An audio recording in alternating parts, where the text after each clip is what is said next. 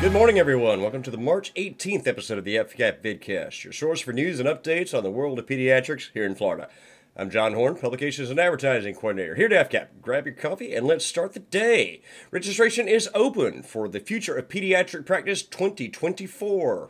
Our annual conference is hosted over Labor Day weekend every year, attracting pediatric healthcare professionals from around the state and across the country. This year offers presentations led by experts in pediatrics, interactive workshops, wellness activities, a medical student research forum, a competitive resident forum, and plenty of time for networking and more. Bring your family, enjoy the luxuries of Disney's Yacht and Beach Club resorts. Spend evenings at the pool, the boardwalk, great restaurants, or one of the Walt Disney World theme parks. Come a few days early or stay a few days after the conference.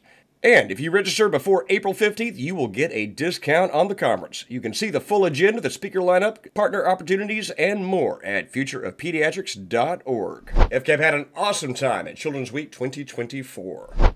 Monday night, we hosted the Pediatric Training Legislative Advocacy Training Program for medical students and residents from across Florida.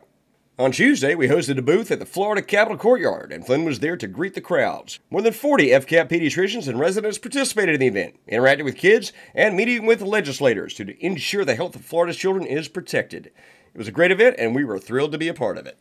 And quick reminder, nominations are now being accepted for the 2024 Schiebler and Lichtblau Awards. Submit your nominations by 5 p.m. Eastern on Monday, April 15th, and you can learn more all about it on our website at fcaap.org. And that's going to wrap it for today's episode of the FCAAP Vidcast. From all of us here at the chapter, thanks for joining us. Go have a great week.